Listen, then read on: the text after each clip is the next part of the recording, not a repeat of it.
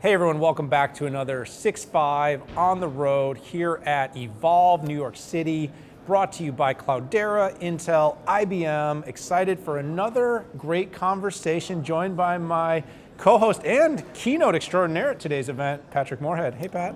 Daniel, you're too kind. No, it's been a fun day. I mean, the content's been great, and you know, just talking to Rob one-on-one in our interview that we did, or two-on-one.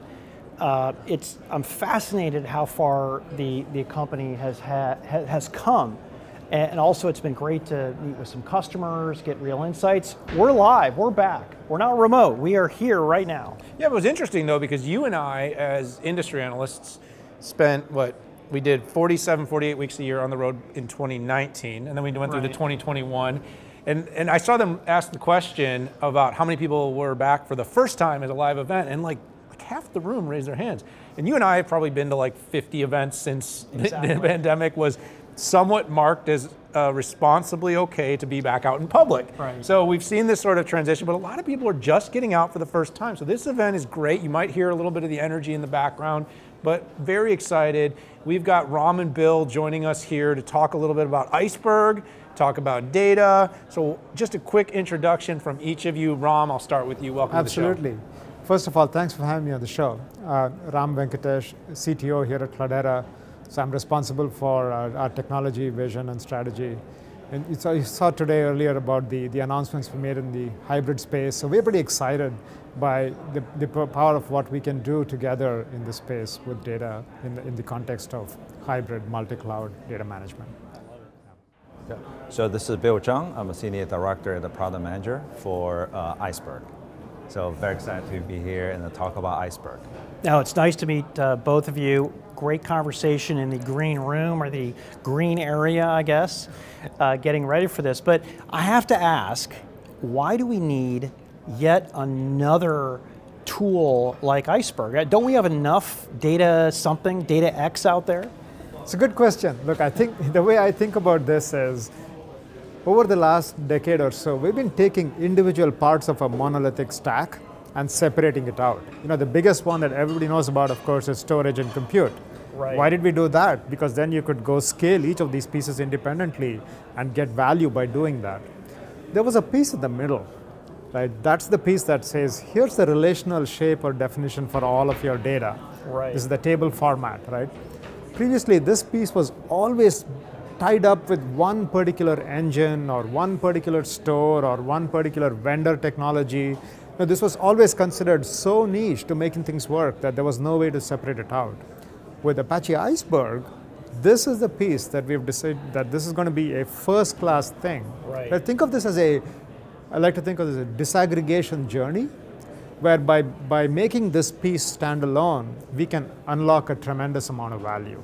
That's the reason why we're focused so much on Iceberg. It's interesting, disaggregation, Pat, just seems to come up across every part of tech. You know, you and I uniquely don't focus as analysts on just one thing. Right? We work within the semi space, we work in app space, and we work on everything in between. And we just kind of continuously hear this, everything goes, it's like what do you call it, an accordion? Accordion. It's the accordion, you know, we're back in the era of disaggregation.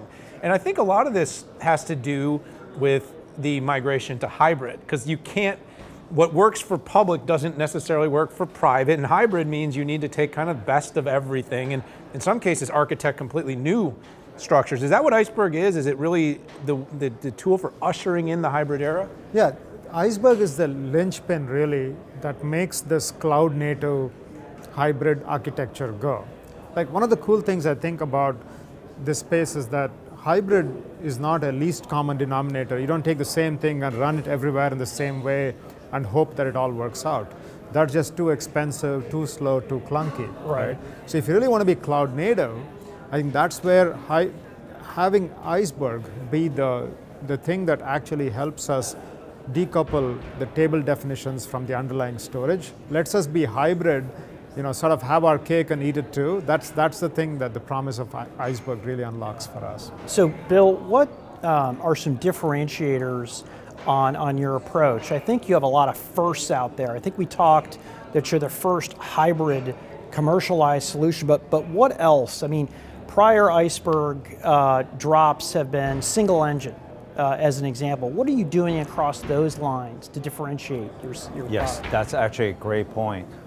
First of all, we have integrated Iceberg into our Cloudera data platform. As you know that there are many compute engines within our Cloudera platform, Hive, Spark, Impala, NiFi, Flink. And what we're doing is actually enable all those multi-engine being able to access and process Iceberg table simultaneously. So this is one of the strongest point that I want to share with you and share with our customers. Yeah, that's definitely unique and a real testament to the overall architecture of CDP, almost like they thought of that when they architected it.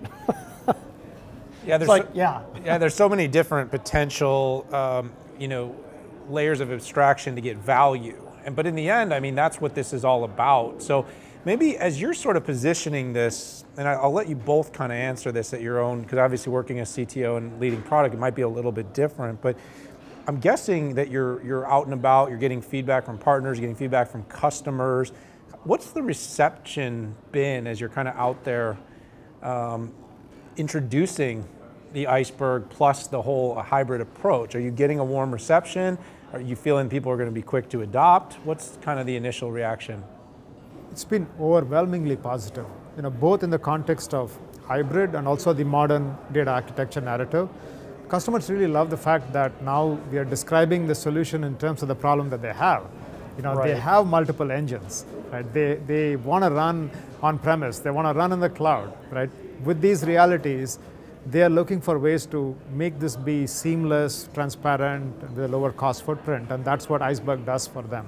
So, Bill, I want you to chime in on like some of the customer stories that we've already seen in the short while that Iceberg is in GA on our stack. Yeah, sure. What I'd like to do is actually talk about some of the 3 early adopters that we have. Right, one of the customers is actually our referenceable customer, Terranet. So what Terranet does is that they provide a real-time, near real-time analytics for their analysts. So previously, they are dumping the database log from their on-prem database to the cloud, but they can only do that once a day.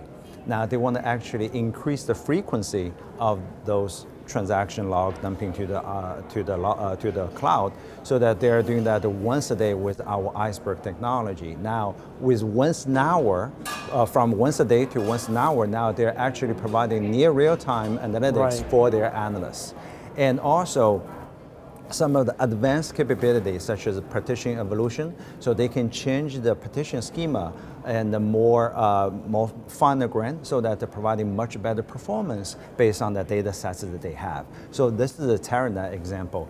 The other one that I want to share with you is with our global pharmaceutical company. And what they want to do is actually providing a forensic analysis for their, who actually access data sets at a certain point. Now, one of the key capability we're providing through Iceberg and our CDP integration is what we call time travel. So through time travel capability, they will know exactly who had access to what at a certain point. So that's a point in time forensic analysis. The third example that I want to share with you is with a global automobile company. And what they want to do is actually they want to, they also have those different vehicles, and each vehicle will actually sending different logs to their database. And that they want to do some deep analysis to help them to do predictive maintenance, to do customer behavior analysis. So all those information is actually in the log that they transmitted from the vehicle. So they want to actually do near real time as well, because there's a lot of energy being the real time. So the advantage they're looking for, the feature they're looking for is again some of the partition evolution that I just mentioned earlier. Is they can actually change the partition to much finer granular detail, so that improve the performance. So from their early analysis, they are seeing that they can improve the performance by tenfold. Tremendous performance improvement, and that they can provide the real-time analytics for their use cases, predictive maintenance, customer behavior analysis. Yeah, well, first of all, I'm impressed because most announcements, the way they go is you announce 1 year, and then you have POC, maybe 2 or 3 customers that show up, and then you go GA. You're GA on Iceberg, right? That is correct. Now that's good. Very different, by the way, from what we're used to.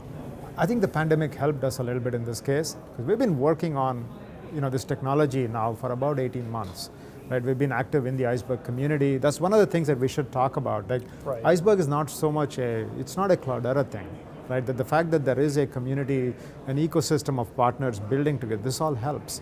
So there's momentum there where we invest our development resources into Iceberg, but there's other large players in the community that One announced a big announcement yesterday, a big public cloud provider. All the hyperscalers are in. Right. Exactly, right?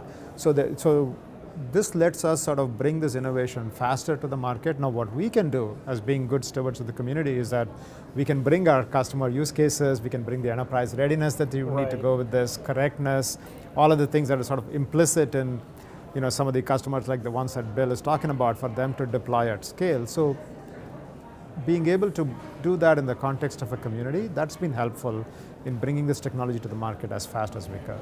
Yeah, for sure. So what are some of the, as we tie off this conversation, by the way, you guys, great job, really appreciate it. This is hard stuff to explain.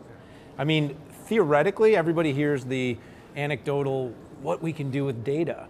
But now you really are kind of getting into the guts of all the complexity, multiple systems, sources, structured, unstructured, edge, cloud, prem. I mean, this is a hard There's a lot problem. to take What in, is the risk? Where are you finding, our customers, what are they most apprehensive about in this migration to, say, Iceberg? Are you running into, what are the hurdles that are coming up?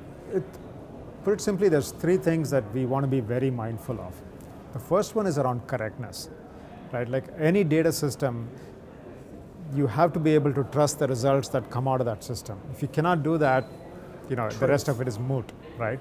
So with Iceberg, this is where having someone like, say, Netflix has been running Iceberg at scale, hundreds of petabytes for the last 4 years, right? This is huge. This is the sort of, this a wrong metaphor for this topic would be the stuff below the waterline, right? Where somebody is running at scale in production, where they can rely on the data, the results that you're getting from that system. I think that's the fundamental risk that's usually associated with bringing a new technology like this to the market. And I think that this is where the way Iceberg came together, we have a lot of confidence in the fact that it's had a lot of road miles, it's had a lot of proof points that we can point to and say, this is why we think this is a good solution. By the way, very consistent with some of my earlier interviews. You weren't here for one I had, but we actually talked about, I used the metaphor of a skyscraper, because I basically said, all that plumbing, you see these buildings here in New York come out of the ground, but they're built deep has to be into really the ground, yeah. And that's the data management and all the hygiene and the compliance and residency and sovereignty and architectures. You can't go to Iceberg if you haven't done that foundational stuff correctly. And I think so many people want to get to that end state. Everybody wants to, how do we quickly get insights from our data? Well, the companies that are doing it well, most of them have been doing it for like decades. They've had good behaviors and habits, and of course companies like yours can help them speed that up and help them do better and give them best practices. But a company that has a mess of a data ecosystem can't just be like, oh, we're just going to go over to Iceberg and throw some stuff in the public cloud and we'll be fine. That's not how it works. Yeah, that's not a recipe for sustainable success, right? That's the thing, is that I think the effects of being a data-driven business, they really start to pay off if you can build on top of the successes you've had. It's like compound interest, right? So if you have 2 use cases today and you get to 5 the next year and 10 or 100 the year after, that's when you really start to see this exponential value. Like this, the automobile customer that Bill is talking about, they started off with one single customer 360 use case 7 years ago, right? Now they have more than 100. So I think that is where we see the power of the platform and being able to sort of have additional ways to derive value from data faster. That's really key for companies to be able to monetize their data effectively. Love compound interest. No, compound interest is great. I know. I mean, I think this is a good place to close off the conversation here. Ram and Bill, really appreciate your time here. And by the way, congratulations on being first to market with a hybrid Iceberg solution, and also one that's multi-engine. I think that's great, and it's always good to be first to market, but bulletproof. and industrial strength. Because you see a lot of people who do press releases and it's 3 years out. So literally customers can do Iceberg today as long as they've got good hygiene and a good data architecture, right? That's right. Okay, Exactly. Okay, good. You got it. Your heads are nodding, my head's nodding, this is great. So I want to thank you for coming on. Really exciting journey, educating so many people about Iceberg, and we'd love to have you on in a little bit to get a pulse on how it's doing and about the growth of it.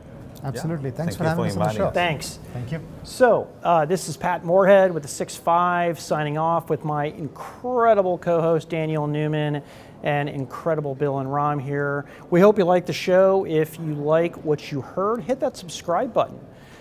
We are signing off here from New York City Evolve 2022. Have a great morning, lunch, evening, wherever you are. Take care.